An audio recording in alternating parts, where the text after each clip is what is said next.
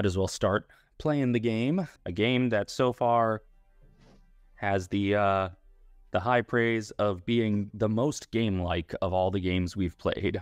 Out, Mr. Baggins, we need you to scout out a path to the Misty Mountains. You had better hurry. The daylight is fading fast. Shouldn't we wait until morning then? I guess not. Do you ever climb the vines?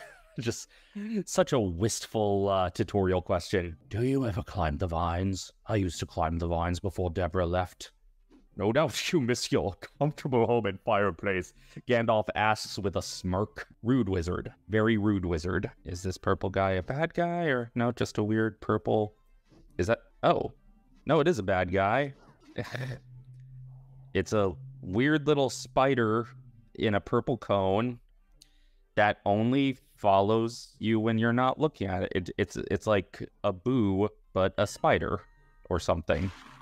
I'm not sure it quite qualifies as a silly little guy, but it's I know. It's a creepy little guy. Is that something? Maybe. It looks like a purple wizard's hat when you're facing it, but then when you look away, it's got little I'm the silly little guy. As the silly little guy aficionado. So see, it's like this purple cone right here. Okay. But then when you look away, I don't think it's very silly. It's not, that is a hermit crab. That is not a silly little guy. That's a hermit crab. But also, fighting it does nothing unless I draw it out first. It's weird. It's a weird little guy. But it's definitely a hermit crab little guy. Not a silly little guy. The quest continues. The hunt continues. So far, silly little guys are the only way that the GameCube version of this game outdoes the Game Boy Advance version. It does. Got, giant parrots, green eagles, pterodactyls maybe? We got Day of the Tentacle going on here. This is a Sierra game, not a LucasArts game. Why is there a Day of the Tentacle? Oh, climbing the vines, of course.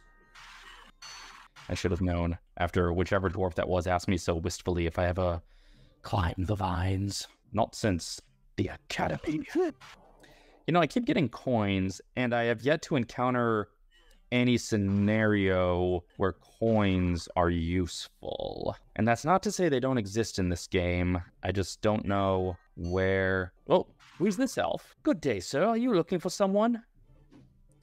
My dog has run away. Maybe he is looking for adventure. An elf has lost his dog.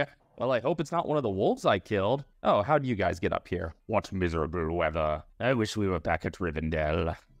Too bad you haven't got a hood to keep off the rain. Really, Killy, scout ahead and find a campsite. There must be a cave or a hole around here somewhere. I will help them find it. Okay, that looks like where plot is, so let me climb up to where vines are first. See if I can find the elf's dog. Again, hope it's not this wolf I'm killing. Okay, I activated a bridge, and that's probably something I will need later to talk to whatever elf that is. Oh, these freaking crab experiments. Let me fall in this hole. Is this bat vomiting green at me? I'm not sure what's happening. Does this count as a cave to make the dwarves happy? I need to clarify, this game's not particularly good. It's just also not particularly awful the way some of the others have been. Like, it's basically functional in a way that some games weren't. Oh, is this the dog? So, Bilbo Baggins has found my dog. Here is a skill rune. Okay, so in the actual text of Tolkien, Bilbo made up the poem that eventually became Hey Diddle Diddle, the Cat and the Fiddle. So did this elf make up the poem that eventually became Oh where has my little dog gone? And I am sorry it's not something tastier for a hobbit's hungry Bilbo. Okay, you don't need to fat shame Bilbo. You did just save your dog.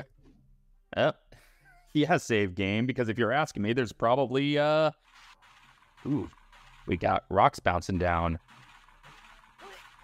Is this about to be a Middle-earth Donkey Kong? I've officially lost all sense of geography. It's fine. You should try it. I mean, in the text, the cave we eventually do find to sleep in isn't safe to sleep in either, because that's where the goblins come out. This is still not what I would call a good game. It's just the least frustrating of all the games I've played for Tolkien Month so far. Across all three... Whoa! Hey! Giant googly-eyed horseshoe crab. And I'm dead.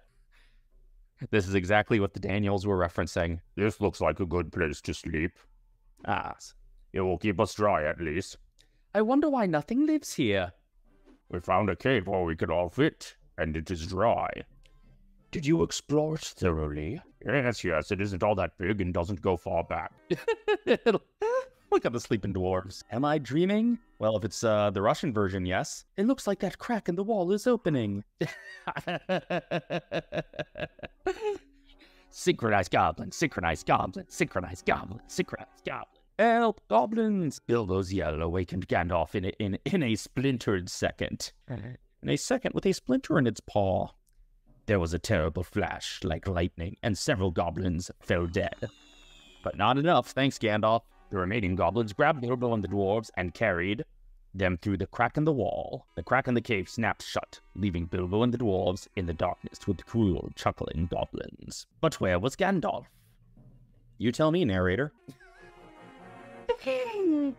What is this time baby great goblin we got here? Who are these miserable persons? Dwarves, and this creature. They were on our front porch, oh great goblin. We are only travelers seeking shelter from the storm. We did not mean to trespass. Spies, thieves, and probably friends of elves. Oh, you're gonna throw us under with guilt by association, eh? Slash them, beat them, bite them, gnash them. Take them away to dark holes and never let them see the light again. So you want to take us down, down to Goblin Town, down, down to Goblin Town, down, down to Goblin Town. You go, but oh, fireworks.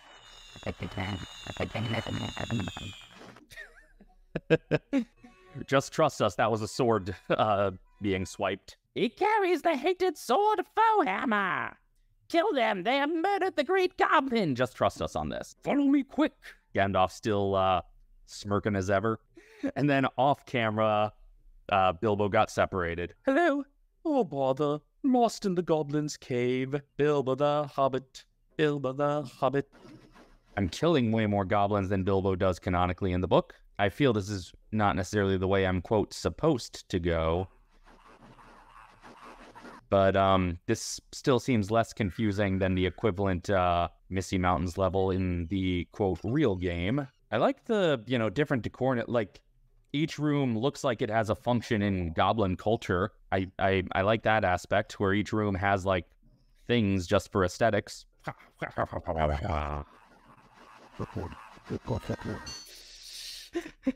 Bilbo just flipped up and took down a goblin all by his lonesome. This port is, keeping the other game's tradition of just taking forever to just fucking get to Gollum. Yeah, it's one of those ideas that I really get why it made sense on paper, but it's especially when they were already, as I talked about before, the sexification of Aragorn had already been amped up so much.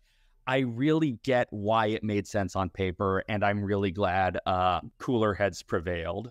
It would have been like Aragorn versus Sauron is a cool fan film idea, but it's not a cool actual adaptation idea. Okay, that was hilarious. Just blop. Purple, pure elven spring water. Now, does pure elven spring water increase my health? Oh, it fills me all the... That's good to know. For the life of me, I can't figure out what I'm supposed to be doing at this point. Oh, wow. We have started all the way back here now. Well, let me get a better sense of geography this time, I guess. I just want to get to Riddles in the Dark. That's farther than I got on the Game Boy, or on the GameCube game last year. It's saving the fact that I used up most of my Elven Spring water, so thanks for that, inventory. And sneaking until I get a key that I have no idea what its use is. I am going to save state here. Use the emulator in my favor, and then I'm gonna try just going for it. Kill them all. I guess I got 5 bottles of spring water from that. Yeah, you better run. Oh, can I go up here? No, I can't. Why can't I? Why can't I climb onto whatever that ledge is? Okay, well, killing those guys did not solve my problem.